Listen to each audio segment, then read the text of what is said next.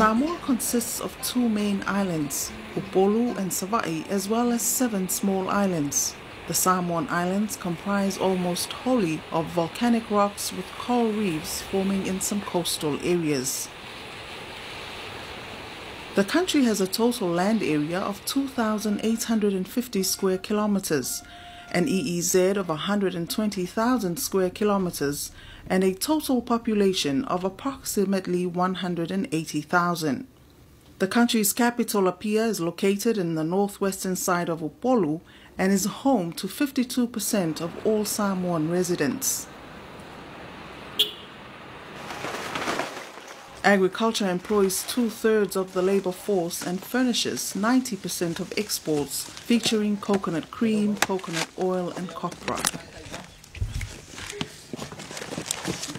Outside of a large automotive wire harness factory, the manufacturing sector mainly processes agricultural products.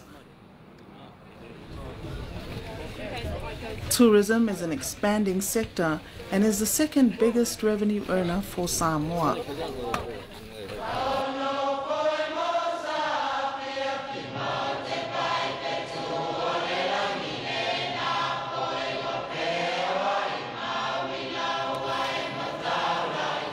Samoan society is organized and based around village life, with the church also playing a major role. And hidden in this idyllic setting, various agencies are hard at work harnessing the power of renewable energy.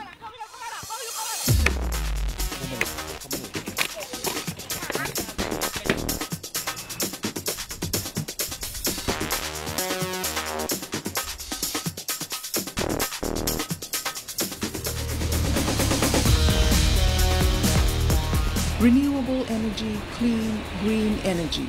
Energy generated from natural resources such as sunlight, wind, rain, tides, and geothermal. As the cost of oil prices increases and concerns for climate change intensifies, the world has begun to shift towards harnessing the power of renewable energy. In Samoa, the most readily available renewable source of energy is hydroenergy, energy generated from the power of water. To date, the most cost-effective and the cheapest renewable energy to develop in Samoa is hydroenergy. That is why we're making hydroenergy the highest priority. There are 5 hydropower stations all located in Upolu, the Afolilo Hydro Dam being the only storage scheme, while 4 run-of-the-river schemes currently operate in Faleolefe'e, Loto Samasoni, Lalomaunga, and the historic Alawa site currently undergoing refurbishment. With the growing demand for electricity, the EPC, together with other government ministries, are investigating ways of increasing the amount of hydropower sites. Under the Power Sector Expansion Project, there was a hydro data collection component of the whole hydro project, and that was funded under PIGGAREP. This is to collect all the relevant data for small hydro schemes, and that has been completed under this funding by PIGGAREP. But further developments of that will be based on the results of those data collected under the PIGGAREP fund. At the outset, we looked at the potential hydro system in Samoa. We identified 11 schemes, and what we did was we narrowed down to 5 schemes. So at present, we have a team working on the feasibility studies of these different schemes. So that is what we're going to do. The idea is that we can then look at the analysis and then prioritize these schemes in terms of development. EPC, in collaboration with the Ministry of Natural Resources and Environment, are currently implementing the Hydro Monitoring and Data Collection Program. The data and information from this program will assist the corporation with making informed decisions on the development of potential hydropower schemes. There are a number of promising sites for hydropower development, and we're hoping that with the data and also the feasibility studies being carried out, we'll be able to map out a development plan for these hydropowers. There is a significant potential for small-scale hydropower around many Samoan river systems. Feasibility studies enable key stakeholders to assess the environmental impact for future sites. The best renewable is hydro, because you just use the water and then it goes back into the system.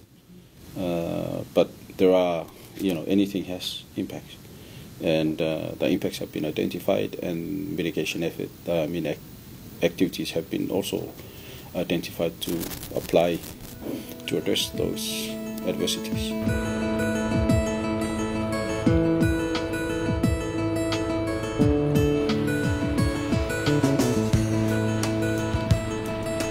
One part of Samoa where the environmental effects have improved markedly is Abatement Island, a small island that lies between the main islands of Upolu and Savaii. The island features high, steep cliffs and has a population of approximately 100 people. Electricity was generated using a diesel generator. However, in 2007, a solar PV system was set up, providing 24-hour electricity to Abatement residents, completely free of greenhouse gases, noise, and other air pollution emissions. This is one of the most successful scheme that we have in the sense of reliability. From the day we cut the ribbon and push the button, that system been running non-stop, even to date. Not one power outage. So this is one of the most reliable systems, I would think, in the Pacific, that solar scheme. The thing about that solar scheme is a bit expensive because it's a storage scheme whereby we utilize batteries. And of course batteries, these devices don't last long. So eventually we have to replace these batteries, and it will cost more money as well. This remote location of the main Samoan electricity grids is the ideal application of standalone solar power, where diesel delivery and operational costs are highest. The solar setup replaced the diesel generator, which provided power for only 5 hours per day and is regularly maintained by the EPC. Ya o mayar kai mi ngai alu ai e kele au kai mi kering fa le kongun mako waf ke mga ko fo yor si manga fo la ko kere fo fa le kongun si manga o ngore kulanga sa fe ave mi or kiso mar suau mai ale makango le lua fe mar fiku ngo ka kala mori fa o lalo e o mar kai mi ngeri fa pe walu wa pe se mori. Solar produces a small fraction of the overall electrical power production. However, it proposes a potential complement to hydropower production. Hydropower production being dominant during the wet season and solar power production being dominant during the dry season. What is important is that we develop systems which are very robust. Whatever weather condition that we have, our system still operates. So with the problem with hydro energy is that during the wet season we have a lot of water, but during the dry season there's hardly any energy coming from the hydro system. So we need to have a system that complements, and solar energy is precisely that, because during the dry season you have a lot of energy coming from your sun, and during the wet season less energy from the sun. So it's a very good combination to have a hydro on one side and solar on so that if you have more of one, then the other one complements the other. So you always have that balanced energy injection into the system. In recognizing the need to develop other potential sources of renewable energy, wind monitoring stations have been set up in Upolu and Savaii. The data collected will contribute towards the current feasibility study being conducted. We do have some wind. Unfortunately, we don't have a lot of wind like some places that we know, like Wellington or a few other places. But we do have some wind.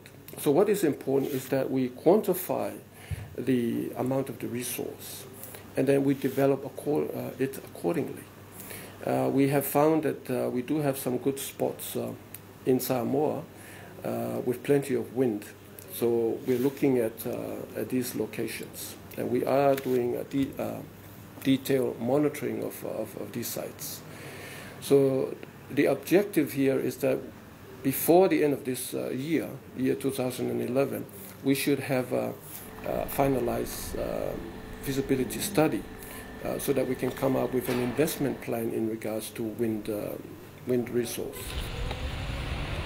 What is very important here is that we don't want to quickly come up with an investment plan and start investing it, and then find out later that we made a mistake. And these mistakes are very costly. They cost millions and millions of talas. So the last thing we want is to invest in a way that we will have regrets. So that is why we're very cautious. We have seen around the Pacific, and some utilities, well, one of the utilities that I can name, but I'm not going to name, have invested heavily in wind energy and found that the investment is not paying off. Samoa, we don't want to follow that. We want to make sure we calculate our efforts well before we commit ourselves. An area where investments has been successful is in the development of biofuel and biodiesel made from coconut oil. We've been working on coordinating renewable alternative fuel using biofuel, and then try out through the scientific research organization. And they've been quite successful in implementing those programs.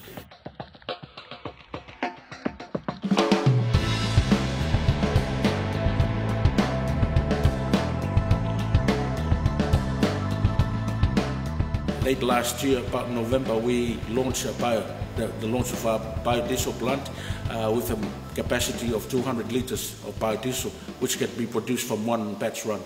And ever since, we've been producing coconut biodiesel using the locally milled coconut oil from the two oil mill companies in Samoa. And then we've been trialing the coconut biodiesel in two of our fleet, a van and a pickup.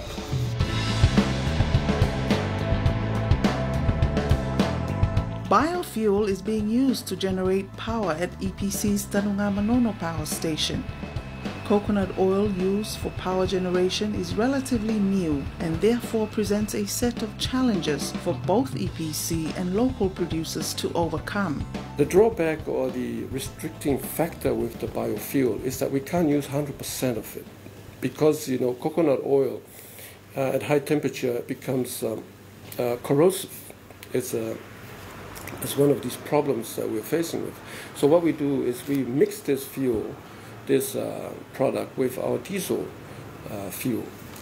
That's why we're using at this point a ratio of 5 to 95%. 5% coconut oil and 95% diesel. EPC hopes to increase the use of coconut oil to 30% in the near future, highlighting the environmental and economical benefits as a great incentive for both EPC and local coconut oil producers. The reason we're driving this is because, first, we believe that in the long term it's going to be more cost effective. Secondly, it's a cleaner fuel to burn. Thirdly, if we develop this option, it also provides a very attractive benefit where we inject some of the funds that usually go overseas to our local community. It's an option that we, once established, we can distance ourselves from oil suppliers from overseas. At the moment, there is always a risk of having fuel price escalation due to overseas problems or overseas politics or some other reason. Biomass is another agricultural resource currently being researched as a potential form of renewable energy. Biomass is wood. It's biological storage that's in wood product. So the trees, any trees that's got biomass. But for this particular technology, there are different types of species or of woods that produce the best results. So part of the feasibility study is to look at the different kinds of woods that are wood types that are available in Samoa and decide on which is the best, taking into account all the risks on the native forest, the risks of invasiveness, and also the risks of being able to be managed, the manageability. Ai korsa lau ekar kele or fumoles ke kele la ko inga kumor prokekira ile korsa lau ekar fa ko kongu ya fale mole mo masingi ie fa ngai mor prokek I kongu ko korsa lau ekar fo ile ale ia fo fuanga fa ifalla au e la au fa pikoa ole fa ko inga mole fa ngai inga ile prokekire fa ngai. This type of technology is common around the Pacific and around the Asia area. In fact, it's a kind of technology that can be developed and modeled in a way that an individual establishment can utilize. Like for instance, a hotel, they can establish their own. It's like a generator. It doesn't run on any fossil fuel. All it runs on is the wood that you chip into chips, and then it's fed into this machine to generate the electricity. The project hopes to test the feasibility of generating 250 to 500 kilowatts of power to be fed into the main grid. This targeted output proposes the challenge of sustainability, which the study also hopes to address. The challenge there is to make sure that there is a sustainable supply of feedstock for it, a feedstock that can be generated, that can also be made through plantings, rather than exposing our native forest and indigenous species to depletion because of them. So that's where all the considerations are being looked at from the renewable energy perspective of the ministry. A product without sustainability issues is waste, and a project based in Nu'u has found a clever way to transform waste into usable biogas. Biogas project is one of the components of the Samoa Chinese demonstration project that we have here at Nu'u too. And biogas is mainly produced from the manure or the waste that we get from the big farm that we have here. So the process is that if you look at this side, we have there the big unit. We have 12 pigs over there. And then they have them manure collected in one of the tank, and then they pass it on to the next tank where they have the special equipment. That is where the gas is being produced. As part of the project, the biogas produced is used to power the site. We have on this side we have our training room over here, so we have the electricity to run our projectors, our overheads, and also to conduct our training. And also we have the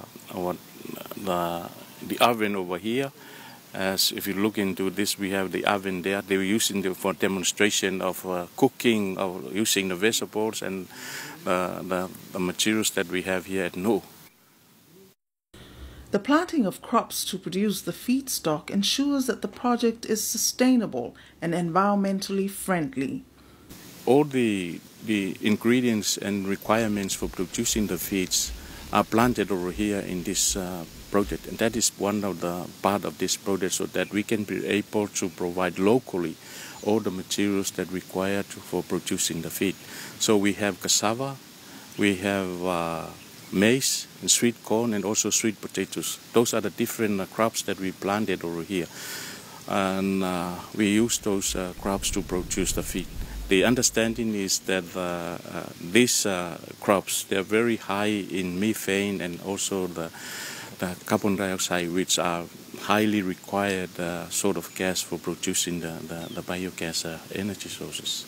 This project highlights the successful partnerships forged between Samoa and various government and international organizations. And recently, yet another had been formed with EPC, receiving a grant to install a new solar PV system.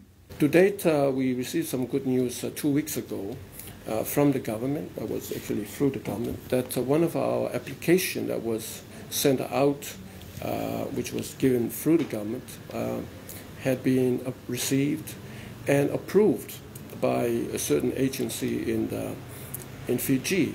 And this agency, the funding comes from Japan.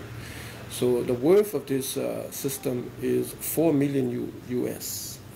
And that will allow us to install a system, a minimum system of 400 kilowatts, a grid connector system. So we're very excited about this project. Whether produced from renewable sources such as the coconut, rivers, sun or wind, Samoa's participation in a number of renewable energy projects indicate a willingness to explore and consolidate future opportunities in the field of renewable energy. Most of these projects are still in the resource assessment stage, and hopefully from those reports we will be able to develop some of those resources further. The other potential development would be out of these feasibility studies and these reports, we could provide a proposal for a CDM project. Now CDM goes as far as UNFCCC, and they will register carbon emissions credits or carbon emission reductions, and that will recognize our efforts in terms of reducing greenhouse gas emissions. We are looking at how we can achieve carbon neutrality by 2020, which is a target that has been set by government for Samoa as a party to the Kyoto Protocol and also the UNFCCC, that we will be able to be carbon neutral by 2020.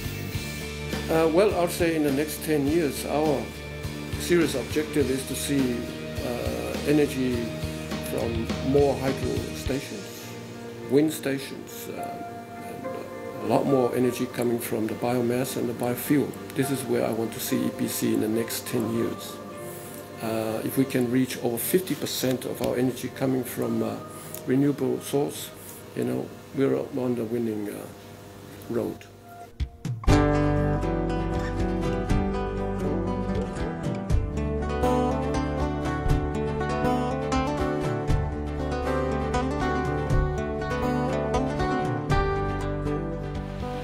The ongoing work and collaboration between government ministries and the private sector, together with the technical assistance of organizations such as EPC and SPREP, will ensure that the future development and use of renewable energy in Samoa continues to grow, steering the country towards a sustainable, cleaner and greener future for the next generation.